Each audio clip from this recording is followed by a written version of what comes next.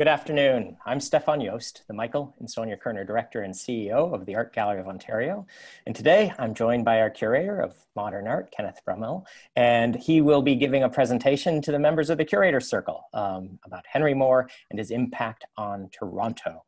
We like to begin these events by acknowledging that we're on the traditional territory of the Anishinaabe, the Mississauga of the New Credit, as well as the Huron, Wendat, and Neutral nations through time. We're actually at a pretty exciting moment with the AGO because we're actually considering how to reopen. And I want everybody to know that the AGO staff has really worked hard and we're ready to go once we get the green light. We're hoping in several weeks, once the government says we can go ahead. We don't have a fixed date yet, but we did talk to people and we talked to you all and membership, and we know what people want. So the first thing you should be able to expect when we reopen is we're going to be open to members and to annual pass holders first. We've heard that the visitors want to have everybody wear masks and our staff wear masks, so that's easy to accommodate. There will be physical distancing, which everybody knows what that is now. And finally, we're going to do time ticketing so we can make sure that there's a safe number of people in Toronto in the AGO. It's pretty exciting to me, and our staff is thrilled for the most part that we're going to reopen and welcome people back. Art needs people. But during this time, AGOCA has been really dynamic. The website has, and Kenneth is going to be talking today again about Henry Moore and his impact on Toronto. If you have questions, you should just feel free to put them in the Q&A and they'll be channeled to us. And at the end, if we have time, we can take a couple questions. We hope today's presentation will be about 35-40 minutes. So we hope you grab a drink and engage in this talk. So without further ado, Kenneth, why don't you take us away? Thank you so much, Stefan. And I want to thank everyone who is a member of the Curator Circle and AGO Next. Thank you for joining us.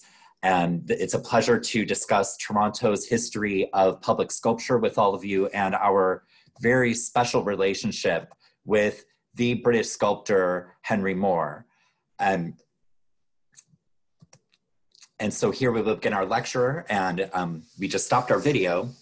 And I want to begin this lecture with this photograph of Henry Moore taken in March 1967 in front of the Archer, which all of you know is in Nathan Phillips Square. And this photograph for me, it really encapsulates what this lecture is about, which is about how the generosity of one artist transformed not just the civic culture of a city, but also an artistic culture. But as many of these stories are, it is an extremely complicated story. And it's a story about really perseverance and a belief in a vision and a belief in implementing that vision and mobilizing all of the people required in order to see that vision realized. So let us begin with 1958. This is a photograph of Vilhelm Revel. He is a Finnish architect, and he's the one who won the 1958 International Architectural Commission for the design of the new City Hall and the Civic Square in downtown Toronto. His vision was to create a lyrical counterpoint to the Toronto Dominion Centre, but he also wanted Nathan Phillips Square to be almost a forum, a place where people would gather. And you can see in the photograph of the City Hall how the two curves, the two arcs, how they are an architectural counterpoint to the rigid rectilinear grid of the Mies van der Rohe designed Toronto Dominion Centre. Revel, his vision did not just include a building, however. He always wanted to commission a sculpture in order to accompany the building, and he always wanted to accompany a sculpture by Henry Moore. He first voiced this desire in 1960, and he visited Moore in order to discuss different possibilities of a commission. But at that time in 1960, there were no funds. And as a result, the idea of commissioning a sculpture from Henry Moore was shelved. Revel, however, was tenacious, and he returned to the idea in 1964, and he decided to visit a second time Henry Moore on November 23rd of that year in Hoaglands, where Henry Moore lived with his wife, Irina. And he and Henry sat down, looked at the design of the new City Hall, and they identified a sculpture that they felt would operate with the rhythms of the building. That sculpture was at that point a small-scale maquette entitled Working Model for Three-Way Piece Number 2 Archer. What they felt is if they enlarged the Archer, it would be a sculpture that would not simply supplement a building, but actually compete with the building for visual and spatial attention. Moore was never one to allow a sculptural commission to be dwarfed by architecture. Moore was always very critical of this. He always felt that sculpture shouldn't be a relief or decoration, but that sculpture should be its own autonomous entity in relationship with a building. But as you can imagine, a commission of this scale, especially in the 1960s, was complicated. There was a art advisory committee for New City Hall, and they met on March 7th, 1966 to approve this proposal of Moore and Revell. But unfortunately, the city council, they voted on March 16th, 1966, and they rejected it by a vote of 10-3. They simply did not want to invest the funds in an artistic commission, especially from a British artist. Many felt that if there were a commission, it should come from a Canadian artist. But the mayor at that time, Philip Givens, he was determined, and he wanted this commission. He felt very strongly about this commission, and he and other members of the community, particularly Mr. and Mrs. Claire Stewart, their sons Tom and Mike, and the McLean Foundation, they pulled together funds and they created a committee to fund this acquisition by subscription, meaning through private money. And so ultimately on May 7th, 1966, the Archer became a subject of debate. You can imagine the mayor is supporting this acquisition. There are voices of dissent on city council, and his opponent for the mayoral race, that your controller William Dennison, debated him in public about actually this sculpture. This became one of the many topics to be debated during the mayoral race. And Dennison was really of the position that the establishment shouldn't be imposing their will and their taste on the people of Toronto. But Givens really felt that importing a British sculpture by a major artist who was considered to be one of the most important sculptors of the 20th century would transform the city of Toronto, which he did call a, quote, hick town, end quote, into a cosmopolitan center. So the debate occurred, and then, a few weeks later, a Canadian photographer decided to visit Henry Moore to let Henry Moore know, well, the mayoral candidates, they're debating the sculpture. It's the topic of polemics and controversy in Toronto. We really want this sculpture. It's too expensive. And Moore, after listening to the Canadian photographer Roloff Benny, said, well, look, I'll reduce the price so I can make it easier for everyone to purchase. And it was a special moment because it was at that point when Henry Moore wrote in a book that he gave to Roloff the following, which is why we entitle this lecture For Toronto. For Roloff, with admiration and thanks for today's discussion about the Archer for Toronto. And this statement that he wrote in his gift to Roloff, I think really encapsulates the spirit of generosity that really motivated not just the Henry Moore Sculpture Center, but the Archer, as well as Large Two Forms. So on September 14th, 1966, our city council finally accepted the gift of the Archer by subscription by a vote of 19-1. It was October, the following month, 27, 1966, where we had the grand ceremonial unveiling of the Archer in Nathan Phillips Square. And as you can see in the photograph, it was quite the event. Some 10,000 people attended. Unfortunately, Moore was unable to attend. But oddly, even though Mayor Givens prevailed with the commission and in his ability with others to pool the funds to buy it and convince City Council to vote to approve the commission, Mayor Givens lost his mayoral race. And Moore actually really was impressed that there was a politician who was willing to lose office over a work of art. Moore did not see the sculpture in situ during the unveiling, but he did in March 1967 when he visited Toronto for other purposes, which we'll discuss. But when he saw the Archer Nathan Phillips Square, he felt in retrospect that it was overwhelmed by the towering structure of Revell City Hall. And in retrospect, Moore said that he would have made the sculpture larger so that it wouldn't have been crushed by its architectural surrounding. This is just the first episode in Henry Moore's engagement with Toronto. But what we can say about Henry Moore in Toronto, that really Wilhelm Revell, the architect of City Hall, he really introduced Moore to Toronto. And in many ways, the Henry Moore Sculpture Center that we have at our museum is really a product of the vision of Revell. So here is a photograph taken October 15th, 1971. And what you see before you, this is the building committee of the Phase 1 expansion of the Art Gallery of Ontario. And from left to right, we have Douglas Crashley, Ayala Zaks, Henry Moore, John C. Parkin. He is the architect. Sitting next to him with his hand on his chin is former director William J. Withrow. And at the end of the table, with the sideburns and the glasses and the mustaches, curator Alan G. Wilkinson.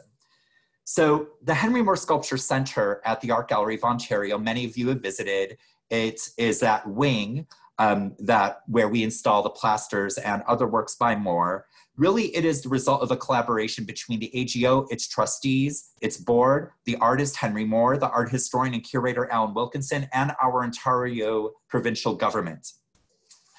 You can imagine that the negotiations that ultimately resulted in the erection of the Henry Moore Sculpture Center and the Phase 1 expansion were quite elaborate, but I'm going to be brief in the interest of time, and I'll make the long story short by focusing on two key meetings that resulted in the building of the first Stage 1 expansion of the Art Gallery of Ontario. So the first important meeting was on March 15th, 1967. And this involved J. Allen Ross, an AGO board and our former AGO board president, Sam Zaks, and director William Withrow.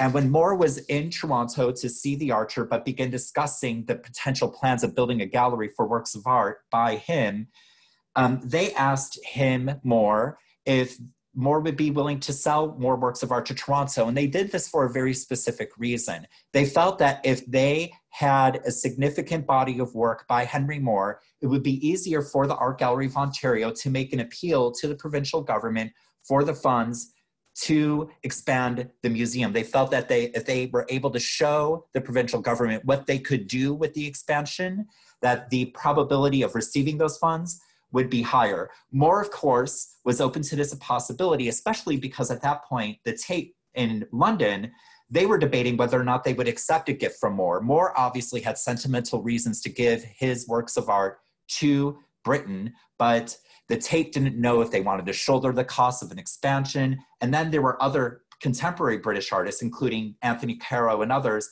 who really felt that it was inappropriate for the Tate to invest so many funds in just one artist. So you can see that in Great Britain, this was a subject of debate. There was a lot of uncertainty. So Moore was happy to consider Toronto as a destination for his work.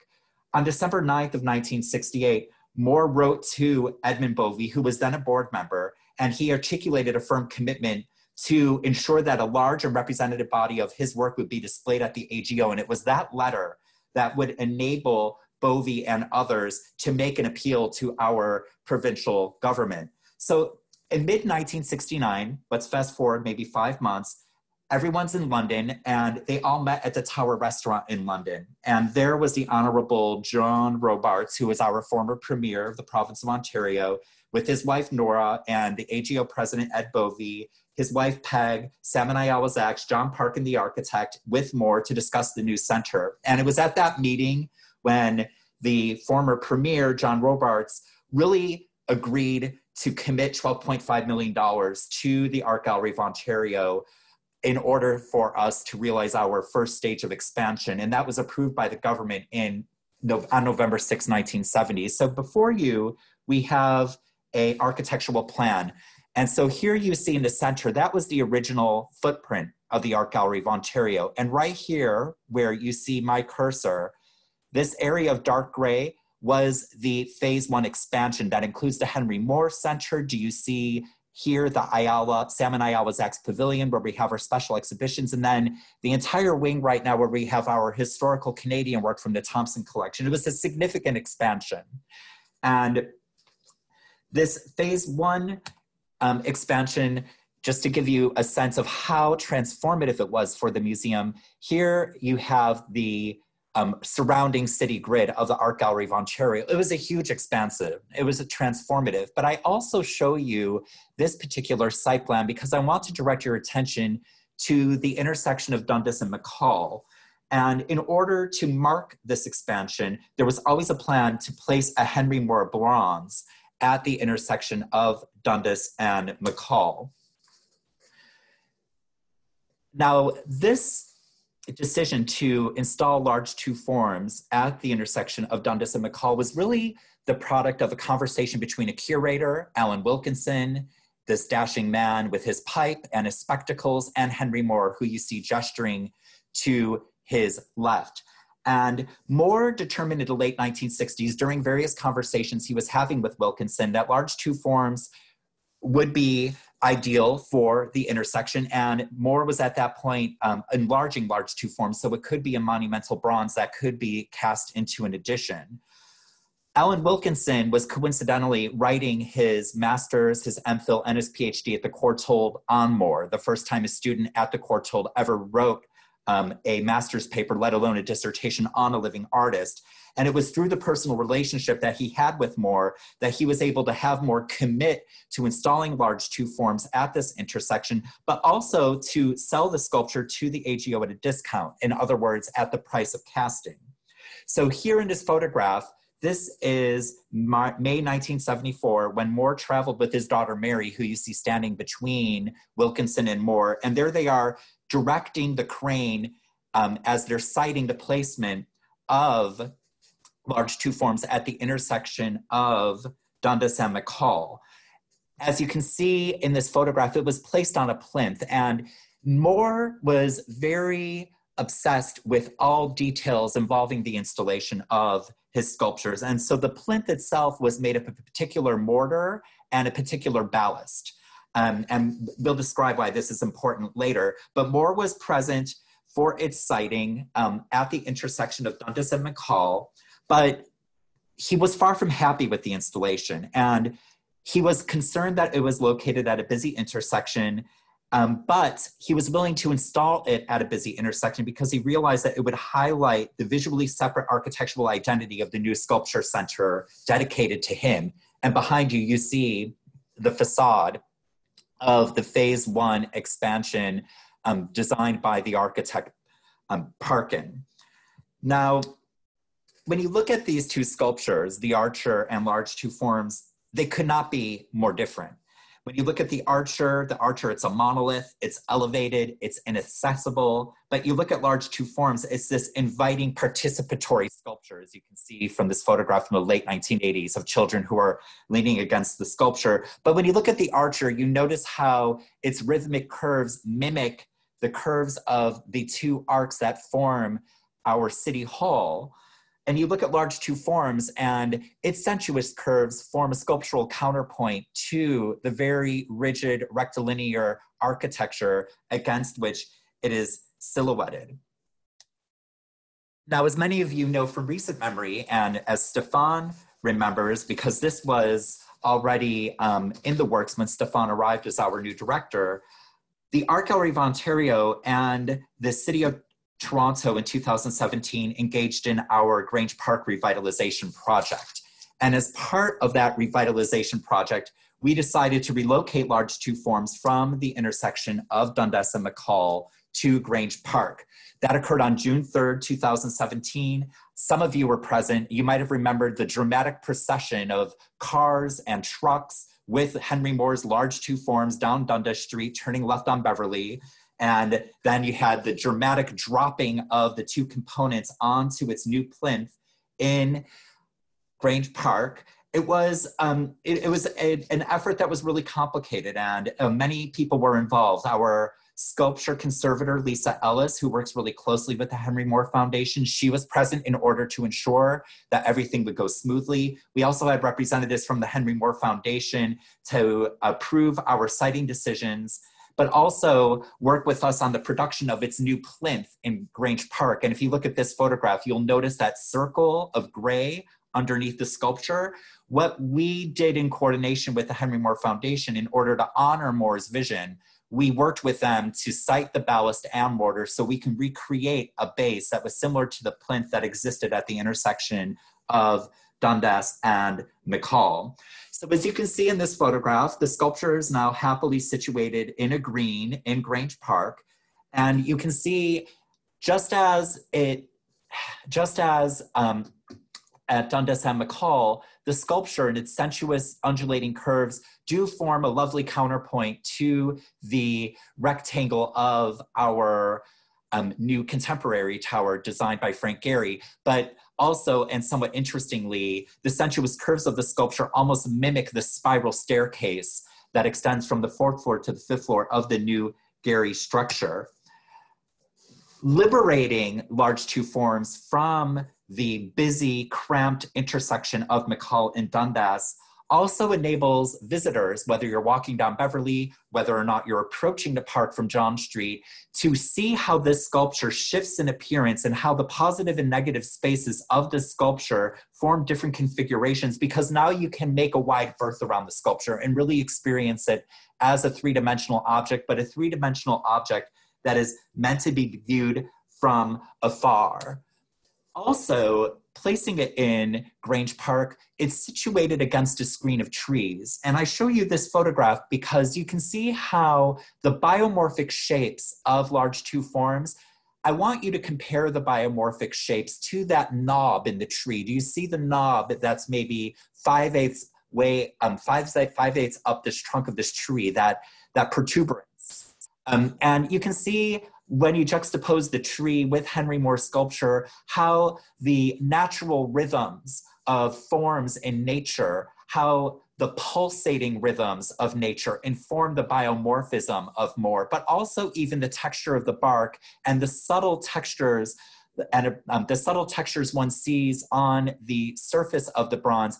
You can see how Moore's vitalism is inspired by nature. And so we were really excited to be able to place large two forms in Grange Park so that one can at least see the sources of Moore's biomorphism, but also the whole tradition of truth to materials from which Moore stemmed in the tradition of British sculpture.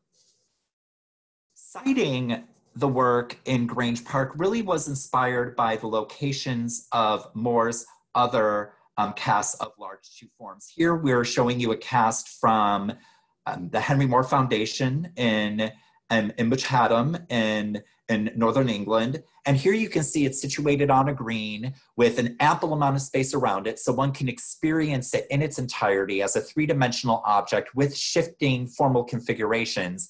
And then you have that lovely screen of trees against which it is silhouetted.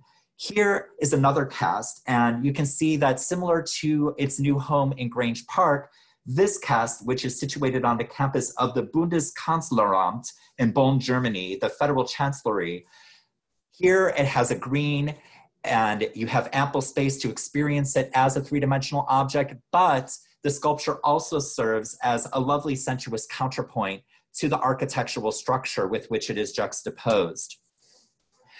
Now, while time today does not permit us to discuss the Henry Moore Sculpture Center or his extraordinary gift of works of art to the Art Gallery of Ontario that we install in this center, because today we are focusing on his public sculpture, the sculpture that you can experience outdoors 24 hours a day, I do want to focus on Moore's generosity. Now, Moore in total, throughout his life, but from 1971 through his death, he donated a total of 893 works to the Art Gallery of Ontario. We have a total of 942 works by the artist, making it the largest collection in any public collection in the world. But Moore, being the generous man that he was, who believed in Toronto and believed in a city that embraced his particular form of biomorphic abstraction, donated a total of 893 works, making it a significant and profound gift, and one that was frankly transformative for the museum, particularly its modern art area. Here I'm showing you a lithograph entitled Reclining Figure, Interior Setting 2 of 1977. You might not be able to see this on the screen, but if you look at the lower left, what I want to direct your attention to is this inscription in the lower left, for Toronto. Every print that Henry Moore made in the wake of 1974, he inscribed for Toronto on every single lithograph, every single etching, every work on paper he gave to the museum. And that for Toronto, to me as a curator who works with this collection, it recalls his inscription to Roloff when Roloff, the photographer, visited him and alerted him to the polemics around the Archer and convinced Moore to lower the price of the Archer so that he could afford it, so our city council could approve it. And here he writes for Toronto on every single work of paper that he made in the wake of the opening of the Henry Moore Sculpture Center. It's a testament to Moore's love of the city. It's a testament to the critical role that he played in shaping our city's collector's taste, our broader civic and artistic cultures, but also the Art Gallery of Ontario's commitment to the medium of sculpture. And in the wake of Moore's extraordinary gift in the 1980s, we had a Friends of Modern Sculpture group who purchased major works by Picasso and Giacometti. But even in the future, our museum is committed to the medium of sculpture. And we decided today that we would revisit Henry Moore's history in the city of Toronto, because we also know that 2021 is the year of public sculpture, and perhaps Stefan could elaborate on that celebration. But this is the conclusion of my very, very brief, but informative, hopefully, discussion of Henry Moore's history with the city of Toronto and all the personalities that made these two important commissions possible. And I'm happy to entertain any questions. And Stefan, if you happen to have any, I'm happy to. Well, first of all, I got a note here that says, great presentation, thank you. And I agree with you. I love how much information you got out in a very quick way. Question is, are there any plans to put a new sculpture on the corner of Dundas and McCall? Well, I'm just a curator. I'm happy, and this is the advantage of having your director with you. I'll allow Stefan to answer that question. Sure. So yes, there is. We've been working, and when you work with an artist, ideas are developed. We've been working with Brian Youngin, who's a sculptor, Canadian Indigenous artist, who was the feature of a major exhibition about a year ago. Public loved it. He's extraordinarily, particularly popular with our younger audiences. Everybody loves Brian Youngin's work. So we've worked with him on a major, major piece. We're not yet talking about it, what exactly it is, but it's significant, and I think it'll quickly become beloved. Kenneth, quick question. When did you discover personally Henry Moore, and how did you fall in love with his work? I discovered Henry Moore as a teenager in Hyde Park in Chicago on Ellis Avenue on the University of Chicago campus is his Atom. And of course, the University of Chicago managing Fermilab, which is an atomic spinner in the suburbs of Chicago surrounded by the Argonne National Laboratory. Fermi being the great chemist who is really responsible for much of our nuclear arms. Henry Moore and the University of Chicago collaborated in order to install that sculpture on Ellis Street. And that was my first experience of Moore, I guess, outside of a textbook. But what I will admit, coming to the Art Gallery of Ontario, and I think this is the case for every curator, the way I was trained in art history, I was trained that the only legitimate sculpture was Cubist sculpture. And anything after Cubist, and this was Clement Greenberg and his justification of artists such as Anthony Caro. So my advisors never taught me the British tradition of sculpture. And I always knew it existed. I was always curious, it was never taught. And so for me, working at the Art Gallery of Ontario, I've had to, let's just say, challenge a lot of the presuppositions that I absorbed from the people who trained me as an art historian. And I think it's a healthy experience. And I think that's part of the pleasure of curatorial work is you work with collections on works of art that sometimes you didn't pay a lot of attention to, and now you're forced to. And then you're forced to actually fall in love with these things. And I have to say that I have really become a real advocate for vitalism, British sculpture, the tradition of direct carving. And it's a real joy to work in the Henry Moore Sculpture Center and be able to present not just his monumental plasters or his direct carvings or his small maquettes, or just describe his sculptural process, but also install his drawings and his prints so that one can also compare the way an artist who's known for working in 3 dimensions works on a 2-dimensional plane. And I think the real advantage of working with such a large body of work is I've been able to really immerse myself in Moore's practice, and I feel I have an understanding of his work that I never would have gained in a graduate seminar. So somebody's asking, first of all, how involved was he in the casting of these? He was very involved in the casting. With, for example, Large Two Forms, he went to Berlin with Alan Wilkinson to see it cast at the Foundry. And what's interesting, and this relates to our monumental plasters, Alan Wilkinson expressed some concern, meaning we have to ship these large plasters, these very fragile plasters across the Atlantic by boat and by rail. And they might become damaged. And they were in the Egyptian Museum in Berlin for the casting of Large Two Forms. And Moore pointed to a plaster from Egypt and said, well, look, if this plaster could survive 3,000 years, I'm sure my plasters will be just fine. Exactly. But yes, he was heavily involved in the casting of his works. Right. Right now with Brian, the work is in Walla Walla, Washington. And there's been a whole, getting to know the foundry and getting to know the people who are actually casting it is key. It's because the artist is giving their work to be transformed into a new medium. So it's a pretty exciting process and a very, very expensive process, but we'll be coming to the public later for the help of the Brian Youngin. One of the things I love about Henry Moore is the degree in which the public's embraced it. When I arrived here, we do something called Net Promoter Score, which means we do exit interviews. How are we doing? Are you liking it? And the Net Promoter Score is basically how many people had a great time at the AGO. And there was 1 week where the Net Promoter Score crashed. And I was like, what's going on? And what it was we were doing some work in the Henry Moore Gallery and the gallery was closed. So we often just kind of, because it's here, we take it for granted, but the moment we close it, the Net Promoter Score of our visitor falls dramatically. So it's actually a key part to the visitor's experience here. And I love that the next generation will discover Henry Moore in Grange Park. And one of the questions is, may I sit on it? And the answer is yes, you can.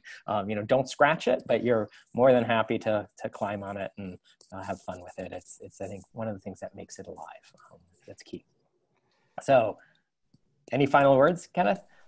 No, except, as we mentioned in this lecture, the Henry Moore Sculpture Center, and this was really under the leadership of Bill Withrow and Alan Wilkinson, it really helped the art gallery in the 1980s distinguish itself as a center for the study of sculpture. And within our holdings, we have, especially in the 1960s, we have significant holdings of major American sculptures. We have major works by Anthony Caro, but we also have important early Picasso and early Matisse sculptures. And this was a deliberate decision, I think. And many of us know that just 2 hours away is the city of Buffalo, New York, where you have the Albright Knox, where the pillars of society in that city were able to amass a phenomenal collection of paintings.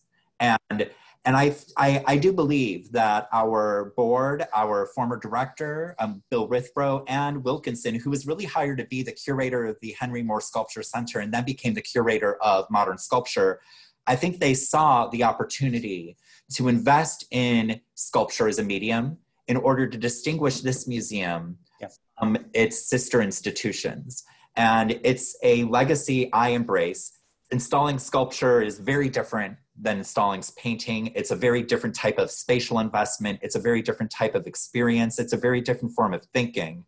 But you can even see in our building, our galleries, for example, Sidney Eaton Gallery, it's built for sculpture, just as the Henry Moore Center is built for sculpture. And I think it's great that our next major commission will be a sculpture, and that we're continuing this legacy that really, was inaugurated by an architect from Finland in 1958. And I hope it's a legacy that we continue to cultivate. I hope so too. And I think there's certainly an audience for it. So I want to thank everybody for joining. I want to thank Kenneth very much. Kenneth was going to be opening in a couple of weeks a Picasso show. It's been delayed because of COVID, but we are working with all the partners and we will have it here in Toronto. It's still on track, but it's just going to be a bit late. Please join us again at ago.ca. This Thursday, I'll be speaking to Rand Suffolk, who's the director of the High Art Museum Atlanta. Atlanta is a really amazing city with a rich history, but also a history that there's a lot of tension in Atlanta. So I'm looking forward to chatting with him. Join us every Friday. I'm speaking to or every Thursday I'm speaking to a different director. Following week, I'll be talking to the director from Kalamazoo, Belinda Tate. And after that, I'll be talking to Maria Balchal, who's the director of the Tate in London. So that'll be a good chance to kind of chat with her a bit. And I should say that this coming Tuesday, Adam Levine, who's our new curator of European art, will be doing a presentation. So please join us on Tuesday of next week at 5 o'clock. You can always go to AGOCA. The team here at the AGO is producing extraordinary content for all of you to enjoy. And I'm thrilled at the number of people who are signing up and watching. So thank you very much. And thank you, Kenneth. Enjoy the evening, everyone. Okay. Thanks for joining us.